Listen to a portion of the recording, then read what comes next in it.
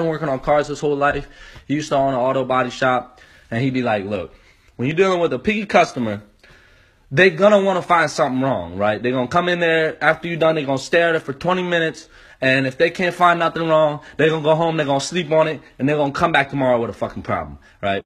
As a picky customer, what he does is he'll go and he'll leave a little minor mistake when he's done. Just like a little scratch in the paint or something that he can just buff out in 5 minutes. Real easy fix. You know what I'm saying? So they'll come in, they'll look at it right away. They'll be like, oh, you got a scratch in the paint. He'll be like, oh, no problem. Goes in, fixes it, sends them on their way. Picky customer, solved. I found out is girls are like your picky customers. Okay, they're going to want to find something wrong with you. If they don't, they're not satisfied. They're going to lose sleep over the shit. You go out on a date, you got a perfect date, everything goes smooth, you drop her off, she got butterflies in her stomach and shit, she's about to go to sleep all happy, she closes her eyes, she's going to be like, wait a minute, something not right.